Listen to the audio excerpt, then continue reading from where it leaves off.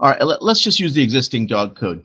So I'm going to come over here. We're going to talk a little bit about static variables today, static variables. And the next time I see you, which will be on Friday, we'll talk about static methods. Let's look at this dog code right here. And let's just say that somewhere in this code, we were doing some sort of calculation or whatever, and we needed the mathematical constant pi. Now, why would a dog class would need pi, I'm not exactly sure, but let's just pretend that it did. So let's say I was to create a variable called pi here. Let's go private double. I'm going to call it final because it's a constant, right? We talked about how to make constants before. And I called it pi like this, and I set it to 3.1416 or something like that. Okay, so I could do that. And, you know, now I can use it inside my code here. For example, if I wanted to print the value, I could go like this. Something like that, right? You can see this is all going to compile. Not that. Okay, I got a question for you. When I create, let's say I create 3 dogs in the test code, like Luna, Tuna, and Buna. I got 3 dogs, okay? Do they each have their own name, their own age, and their own weight? What do you think here? Mr. Owen, what do you think? They do. So in memory, Matt, picture memory, right? There's a piece of memory that has Luna's information in it. There's a piece of memory that has Tuna's information in it. And there's a piece of memory that has Buna's information in. They all have separate variables for name, age, and weight. And the reason we want them all separate is that if we change one dog's name, we don't want the other dog's name to change. So it makes sense that these variables are also not only called attributes, properties of the class attributes, they're also called instance variables because each instance of a dog has its own copy of the variable. That makes sense, right? Question, do you think that every dog needs its own private copy of pi? What do you think, Miss Nuha? Okay, tell me why. You're right, tell me why. It's a constant, therefore, would you agree that they can all share this constant? Would that make sense? They can share it, right? Okay, the other thing is that these variables, you notice we make them private, and the reason we make them private is we don't want other classes to come in here and manipulate our personal data, so we make it private. Do I have to be concerned about somebody coming in or another class coming in and making this variable or changing it? Do I have to worry about anybody changing it? Mr. Baker, do you think we have to worry about anyone changing this? Why not, sir? So it's because it's final, it's a constant. If I try to change it, even if I try to change it in my own code, look, if I try to change it like this, look what's going to happen. You can see it says you're not allowed to change it because it's a constant. See that? So I don't have to worry about changing it. And as long as it's not a secret, if I want to, I can even do this. It's not a big deal because I don't have to worry about protecting that variable anymore because it's a constant. But that's actually not the point of my lesson today. The point of my lesson today is that this variable, which is really a constant, can be shared by all the different instances of dogs. If I have 5 different dogs, they can share this value of pi. And so to do that, I use this keyword called static. Now, it's important you understand what this means. These are attributes of the class. Every time I create a new dog, I create another copy of these things. So if I create 3 different dogs, they will each have their own name variable, age variable, and weight variable. But because I marked this static, there will only be 1 copy of pi. That means that all the dogs are sharing the variable. Now you notice that down here, I use it just like any other variable. See that? I can just access it right here. So look over here now. You can see it compiles fine, and I can print it or do whatever I want. So now I'm going to show you another property of static variables. Here's the way to think of a static variable. A static variable is not owned by an individual dog. It's owned by the class dog. The class owns the variable instead of an individual instance of a class owning it. What does that mean? Let's look at it from a point of view of the test code. So I'm going to now leave it like this. It's going to say public static final double pi. Okay. And what I want to do now is in the test code, I want to print this variable. I want to print the value of it. So let's go over to the test code. Here's the test code. And right up here at the very beginning, I want to print that value. So I'm going to go system out println, and I'm going to first try putting in pi like this. Now notice what happens when I go to compile. You can see there's an error. Try to discuss with your partner what the error is and what the test code is complaining about. Ms. Mullen, any idea why this is not compiling? Let's put our cursor on the pi variable and see if we can get a hint from the compiler. It says, hey, I don't know anything about a pi variable. Why do you think it's saying that? Look, I got it right here. Look, see, it's right here. See, there you go. There it is right there. It's in a separate class. So you can see here I'm in the dog tester class, and the pi variable is declared in the dog class, and the dog tester class doesn't know about the stuff that's in the dog class. So now I need to tell this class that this pi variable belongs to the dog class. How am I going to do that?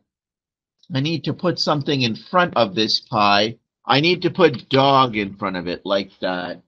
And that basically tells it that this variable belongs to this class. So I'm going to compile and run this now. You notice that it said, nope, not a problem.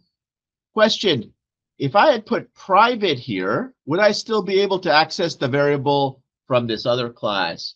What do you think? That is correct. I would not. You can see that over here it says, hey, you can't touch that. That's private. But if it's public, if it happens to be static, I can tell it using this prefix that I can access that variable now. So I'm going to compile it and run it now, this test code. And you can see that right up here, the very first thing that I did was I printed the variable. Now, I'm going to show you one other weird thing in Java. I can access the variable like this. I can also access the variable like this. Let me show you. I can go dog e equals new dog, and then I can say system out println e.pi. Now let me run this for you. This is when I access it using the dog prefix, and this is when I accessed it using the e prefix. So therefore, we can say that when we have a static variable, not only does the entire class own the variable, but each individual dog thinks it owns it also. Okay, you see that? You can access it either way. You can access it the same way that you access your other state variables, your other instance variables, or you can access it using a class prefix, saying the entire class owns it. This is one of the main uses for the keyword static in front of a variable. You can use it to create a single copy that can be shared by all the elements of the class. Now I'm going to show you another example of why we need static variables. Let's say that the town came along and told you that they want every dog to have its own unique license number. So if there are 30 dogs in the city of Stanford, they want each dog to have a separate license number. Maybe the first dog has license number 1, and the next dog has license number 2, and the last dog has license number 30. They want to give each dog a unique license number. Let's see how we would do that. Let's say I create another property here of the dog, and let's say further that in the constructor for dog, so here is the dog constructor, and here's the dog constructor. Let's say that I incremented the my license number like this, and I'm going to have to do it in both constructors because I don't know which one's going to get called. So let's say I did that. Now, my question for you is this. If I create 5 different dogs and I print their license numbers, will they each be unique? Now, I should also create a getter for the license number. So let me do that right here. I'm going to say public int get license number. And in here, I'm going to return my license number like that. So my question is now, so I've created this variable. I've created a method so I can access the variable from outside the class. And what I've done here is I have incremented the license number in an attempt to give each dog a unique license number. Now, here's my question. Let's say I'm in the test code. I'm going to turn off this test code that's right here right now because this is not what I'm really demonstrating. And what I'm going to do is I'm going to create 3 different dogs. And so now my question is, if I print the license numbers for these dogs, what are the license numbers going to be? Okay, so before I run this, I would like you to just chat with the person next to you. Is each dog going to get a unique license number? That's my question. So once again, to show you, I created an instance variable up here. I incremented the variable in the constructor. And now what I want to know is, what are going to be the license numbers for each dog? Mr. Mitty, sir, what do you think we're going to end up with as the license numbers for these dogs? Will it end up being 1, 2, and 3 here, sir? No is correct. Sir, what will the license numbers be for the dogs? Can you tell me? It'll just be 1 for all the dogs. Very good, Mr. Mitty. You can see that the license numbers are the same. Why is that happening? Okay, very good. So each dog, when I do this, starts with a license number of 0, and each dog has its own separate copy of the variable, right? And so when I increment it here in the constructor, as Alana just pointed out, all the zeros turn into 1s. But they're 3 separate ones. Do we want 3 separate ones? I don't think we do. So what we need to do, and I hope this is clear, is we need to find some way to coordinate the license numbers between all the dogs. We need to do that, right? We need some kind of shared resource which basically says, okay, you get number 1, you get number 2, you get number 3, like that. So here's my assignment for you. I want you to find a partner, push your desks together, and I want you to change the code so that each dog will get its own license number. And I'm going to give you a hint. You're going to need to create 2 variables.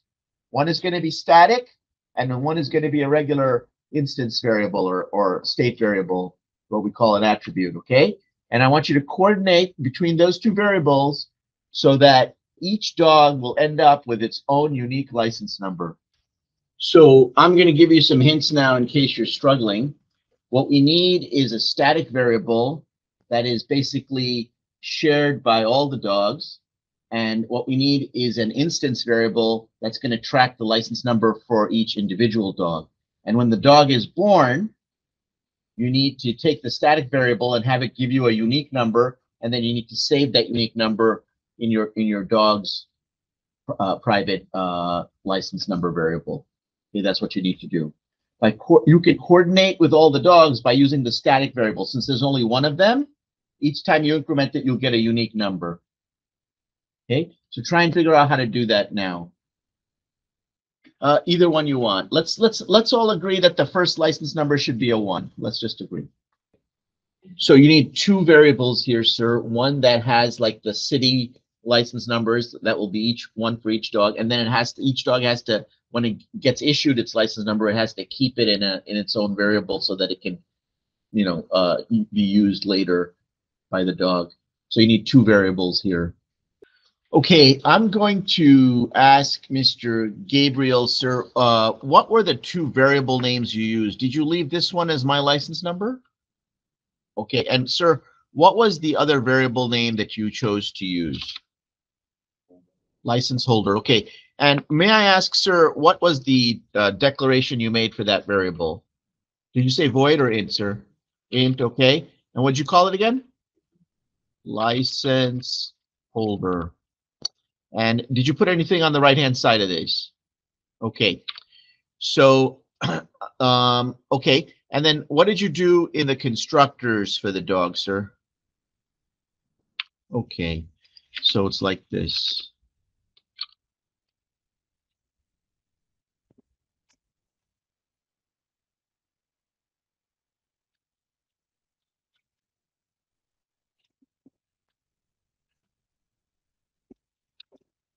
I can write this more simply just by going like this.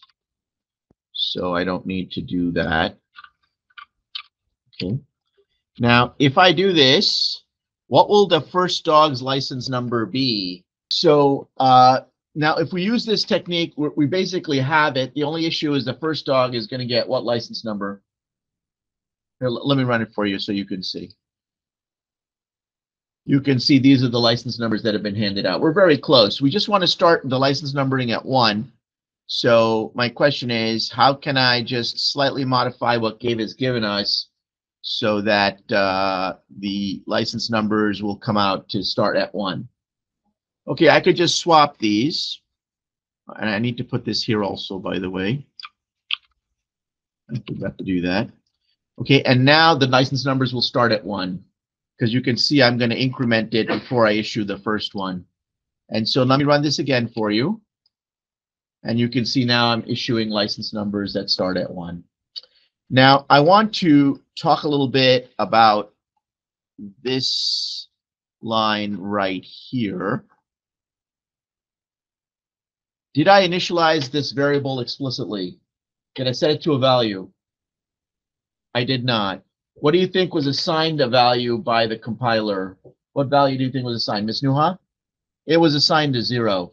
Let's say I want to start the license numbers at 1,000. Okay, I want to start the license numbers at 1,000. So I want to go 1,000, 1,001, 1,002 like this. I need to initialize this variable to some value. And the question now I have for you is, should I initialize it here? Or should I try to initialize it in the dog constructor? Let's try that. If I go like this, license holder equals 1,000 in the dog constructor, you can see they all come out the same. So what I need to do instead is I need to initialize this static variable right here. And what I need to do in the constructor for the dog, now I need to ask you another question. You notice that in the past, Mr. Sarkar has always said to you that these instance variables or properties, attributes, whatever you want to call them, need to be declared here and initialized where? Where do we typically initialize all these variables? In the constructor method, right? You can see that right here. See, I'm initializing them. So I have a question. How come I don't do that for this variable? This one is not an instance variable. It's a static variable. It's not owned by each individual dog. It's owned by the class. So here is one of the main differences between static variables and regular attributes of a class. Attributes should be initialized in the constructor. Static variables need to be initialized in the static area. This is the static area right here, the area that's outside of any method. So that's why I have this here and not inside the constructor. And Ilana has described an example of why we don't want to do it in the constructor. We don't want to redo and reset this for each dog. We want to just set it once when the code first starts up. So static variables need to be initialized in the static area. That's an important concept for today. That finishes up the first part of my lesson today on static variables.